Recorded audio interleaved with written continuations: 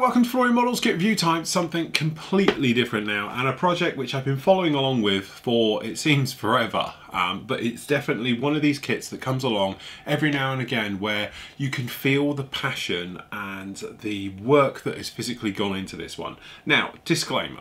This kit is not cheap. You're looking around about £190 for it, and when you're talking £190 for a 1/32 scale kit, immediately it's going to put a lot of people off. But bear with me with this particular one, because I'll hopefully be able to fill you in with some of the processes and some of the sheer love that has gone into this kit. Now, this isn't your standard kit either. This is a full mixed media kit, which is lots of photo etch, lots of separate parts as you're going to see, and it's resin, all right? So hopefully you'll see as you make your way through where some of that money has gone, because boy, are you going to actually see it. So what we got down in here is Aviattic 1/32 scale. This is the World War I Italian fighter, the Balilla, is it? I'm sorry if I mutilate your name. As you can see, beautiful box art, and now there is a few different versions of this. So we've got the Polish version of it as well over here as well. So down here, looking on the box, it does say a highly detailed multimedia kit. Boy, is it just that. We got a little bit about some of the details on here. It's not suitable for children. You'll see why as well. Okay, running around on here. So you got your kit number is 006. Okay. Again, just the box art is absolutely beautiful on these ones. And then obviously we've got the famous Rickenbacker one down in here and a few of the others working your way around. Now, again, it's quite a small box, and you think for the money, not a lot going on here, but it's very hefty because inside here we will get, hopefully these are going to stand around a little bit. There we go. We have full up with all separate little bags with all the parts that you can ever want for building this particular one. Now, normally we would start looking at the instructions. The instructions have actually been done by Ron, one of the guys heavily involved in this, and he's done a complete walkthrough, step-by-step photo build that actually you can get offline, or you can download it as a PDF.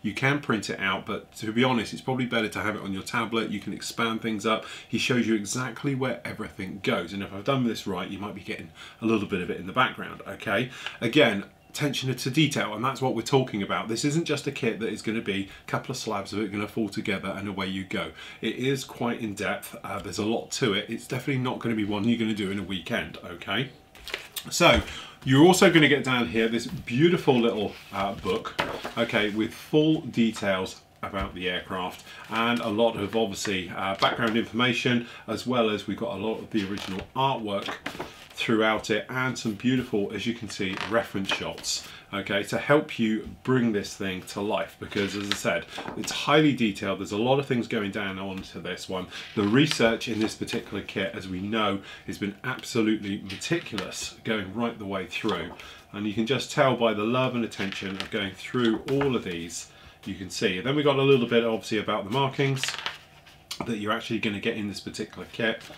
Okay, and then obviously kits for different ones. So this is the Polish ones, showing you the markings you're going to get in there. So the kit number is 7 for that particular one.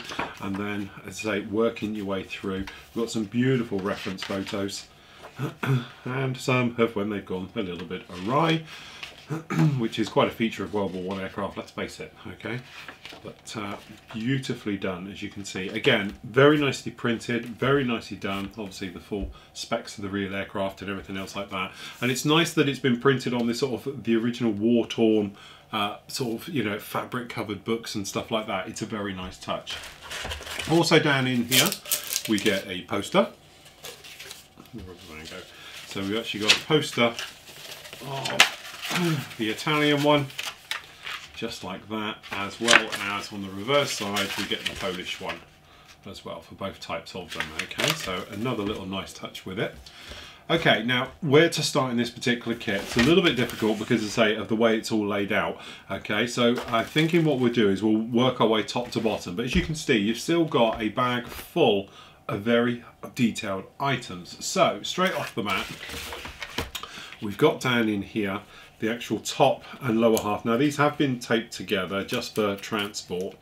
So, and I say, I've had this kit now for well over 6 months, because we were waiting on a couple of little things and for it to get a little bit more near release. Now this has been released. It is available on Hannons now if you wanted to do it.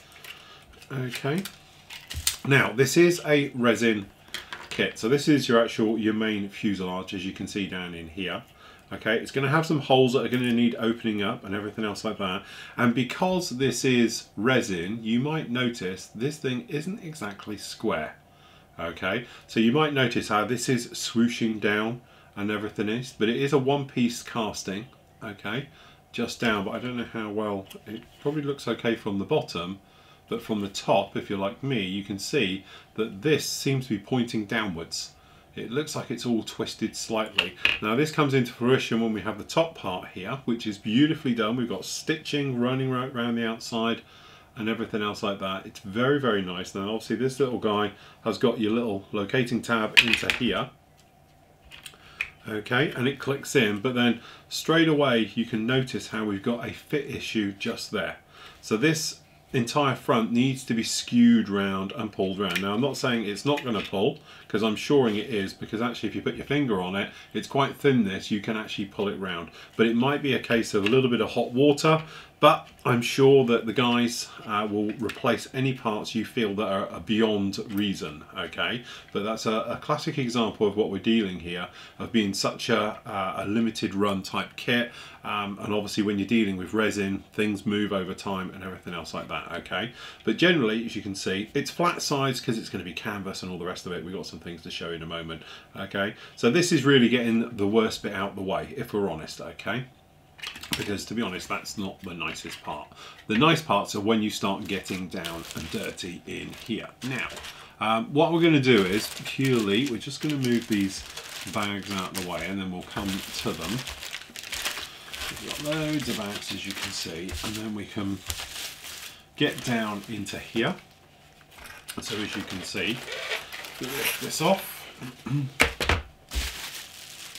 Okay. So they've done this beautifully on a piece of foam board to protect everything and to keep this flat, because as we know, resin does a twist and everything else like that. Okay, so also we've got reinforced bars, so obviously when it fits in, it's good, it's strong, and it's located and very, very nice. So what we're going to try and do, I think what I'll do is I'll cut these off and then we'll re-glue down.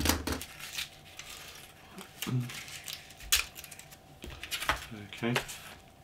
So this is where we start to get really, really nice. So wing section, as you can see, we've got beautiful details right the way across these, no problems at all with it. As you can see, that ribbing showing through, very nicely done.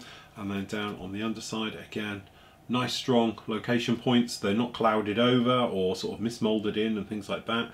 Very nicely done, as you can see. Okay, with those all down in there. Fantastic. And then exactly the same it will be on the wings. Again, we're just going to slice these. I think this will just be easier just to show.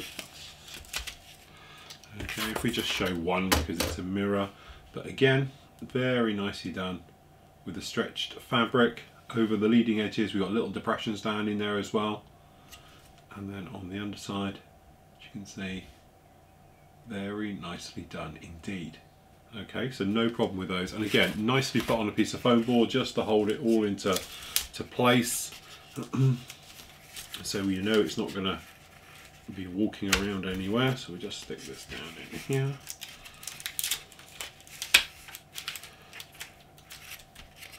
Okay, just for a moment. Okay, we've got the tail planes just down the bottom here as well. Absolutely fantastic. Okay, very nice indeed. Right, so then we've got, as you can see down in the front here, bags upon bags. Now each section does have a little bit here. So down in here, as you can see, we've got to think about the wheels.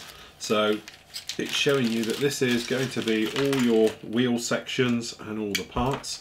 So again, we've actually got the tyres done just like that, very nicely indeed.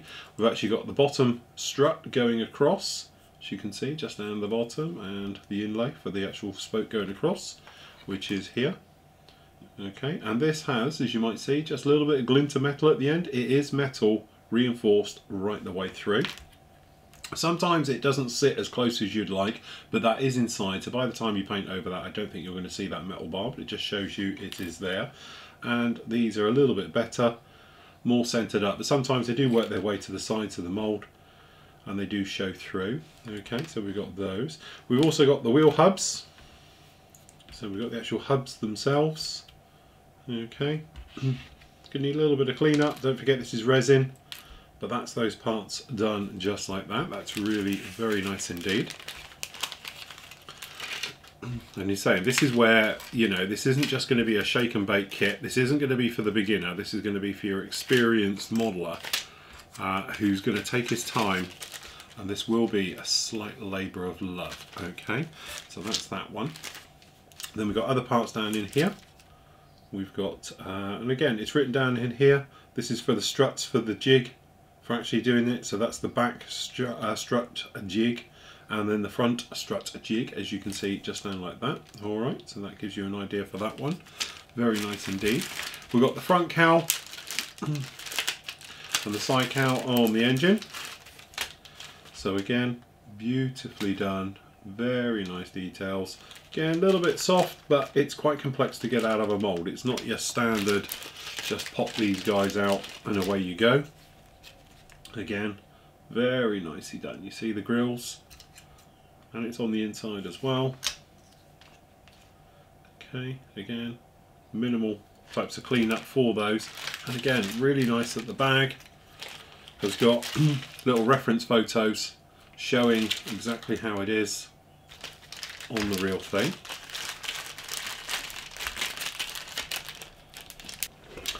Okay, just over here we've got the tailplane.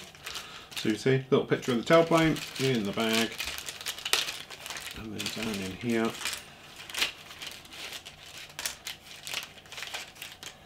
we have the tail. Again, very nicely cast, beautifully cast. And that's what I was saying, really, that bit with the fuselage, I've got a feeling it's just a bad one, really. Okay, because the rest of it is an absolute joy. But that beautiful effect with the stretch fabric over the surface, very nicely done indeed. And then we've got the actual tailplanes, and they're very nice. And again, on the other side, very nice indeed. And then we've got the rudder, that beautiful taut pulled in. That's lovely. Okay, and again, it's lovely to have these little reference photos of it. This is the part you're dealing with, that's what you're going to go for. Okay, both sides showing some detail. We've also got just down in here, in a little bag, is the actual skid down the back there, and as you can see, white metal little skid for it as well, beautifully detailed and done right the way through. So again, it's that thing of attention to detail in the kit. This is far more detailed than you would find on your normal injection molded ones. Okay, so then we've got down here, you can see we're looking at radiator and the prop. So same thing again, we won't bother really popping this guy out. A little bit crude, but obviously the prop you're going to polish up and do that. And then we've got the little guy down here, and then there we go, there's your radiator, just sat like that. Then down here we've actually got, for the spin of the bolt itself at the front, two of them down there. I assume that's front and rear for it. I'm actually going to be putting those in. Very nice indeed. Okay. Then we've got these guys. Let's see what these are. So these are the struts themselves. Put down onto one, as you can see, we've got the metal running right the way through. That's a decent amount. It's not just a thin piece of wire. It's cord. It is showing through on a couple of them, but again, as we said, they are flushing because they are inside the mold, so they're just leaning to the outside. Once they're painted, you'll be fine. And some mids and shorter ones as well. Very nice indeed, just like that.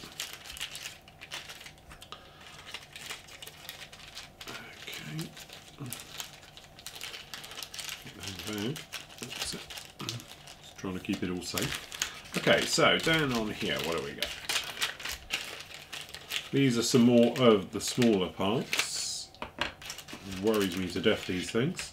Okay, so down in here you can see some of the tiny details. So we've got stuff for inside of the cockpit, the various parts, just like that on that little plug there. And again, we've got a lot amount down in here as well. Beautifully done. As you can see, you've got a tiniest little bit of flash, but considering how difficult this must be to pull out of a mould, really it's non-existent. And again, all very clearly labelled, marked exactly what parts are what and where, and then they're marked down in here as well, showing you the numbers. So obviously that will then follow along with Ron's build, and that will show you exactly where you want it to be. Okay. And then again, down on here, clearly marked for the parts. Beautifully done. Okay, let's pop these back without breaking anything off. The only thing with resin parts like this, it scares the bejesus out of you that you're popping something in and out of bags and something's going to go pop. Okay, and again, this is the thing. The part count is very heavy in this. So down in here, we've got the fuel tank. Again, really nice to have this reference to show you exactly what it is. Okay, so then down in here we've got a little bit of a former. Okay, and then we've got some more of the internal formers. That's those. There's that fuel tank itself. Very nicely done with the riveting. We've got some other details running all the way around it as well. That's really nice. Little plate there. Little, I think that's oil. The little oil drum. And then again, some of the other parts, as you can see, very nicely done. Beautifully cast. All of these parts, you can't, you know, fault the casting at all. Okay, some of the little ones just down like that.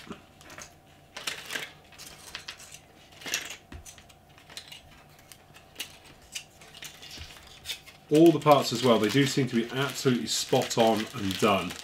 So that's the great thing with this one. Okay, so down in here we've got some of the actual cockpit work. So you can't guess what we are. It's the seat, control stick, and then obviously we're going to have various parts in front. And then again, another little photo showing the instrument dials down in there. White internals. There's that padding around the outside. Okay, and that's the other side of it looking across. So then down in here again, we've got a couple of guns. Beautifully done. So a type of Vickers machine gun. Is it the Lewis gun? Very nicely done indeed. Okay. There's the bulkhead. And the all-important seat, which beautiful textures you can see in the actual seat itself and the surface of the seat. And then obviously weight was all important back then, so drilling holes and everything. Okay, and a few little small parts just in the baggie, just down there. Okay, fantastic. So you're thinking now, yeah, that's a lovely bit of resin and all the rest of it. That's great, but trust me, it's going to keep giving this. It's one of those things that is going to give and give and absolutely give. Okay, so that's that one done there. And then we've got a giant bag with all your engine. Okay, so this is the actual engine down in here, and a gorgeous engine it is as well. And it's great, these little cards for references. Beautifully done, very nice indeed. So as you can see down here, we've actually got the actual main engine block itself, looking very, very nice. Okay, some of the pots are going to run along the top. Okay, and then down in here we've got the smaller parts, so we've got some stuff in white. And again, really nice, all of these. And again, and again, and again, tiny little pots. These plugs, it's like plugs. Absolutely beautiful, very nicely done. Little manifold there as well, very crisp. Okay, put these back in. So that is the last of all your resin stuff, but as we said, it doesn't technically stop there. Okay, more. Actually, we've got two cards for references on there. Beautiful, absolutely gorgeous. Okay, then RB Productions have done the actual a little bit of photo etch for the seat. So we've actually got fabric seat belt. Does look like a little bit of leather or something floating around in there. Stamped out, in fact I think that is, but it's a beautiful little bit of the actual harnesses for the seats, the buckles, which is obviously RB have done for it, so you got your little instructions there. Okay, now you think to yourself, that's quite clever, that's very good, but as we said, we haven't finished yet, because you also get we got some instrument panels. Okay, so that's all your dials and your various things for that, for the fuel. Then we get this. Okay, so again, we've got another thread here, spoked wheels right the way through if you wanted to do that. Again, designed by Ron, doing all of those. And then we've got down on here, we've got a huge big sheet of photo etch for all your other parts as you can imagine, right the way through, which is going to be amongst all of this.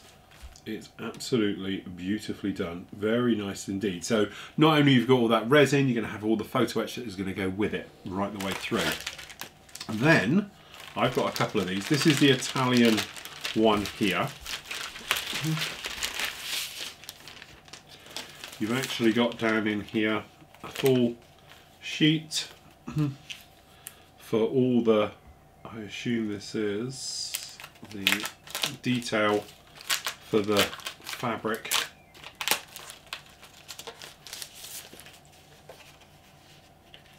So actually what you've got is the riveting. Now we've used this before, to be honest. I wasn't a massive fan of it, but that's just the version that we used. But down here again, this gives you, these are like raised rivets that are going to go through and going to give you all that detail. But again, so that is absolutely beautiful. So what you can do, as we've got down in here, we have giant decals. So these are for the wood panels for the side, then you can put the riveting on, or vice versa, so it shows through, so, and everything else like that. Then we've got this beautiful motley camo pattern right at the top, all the way through. Okay, you can put all those in. Then you've actually got the doped linen effect, okay, for the underside. Again, giant sheets.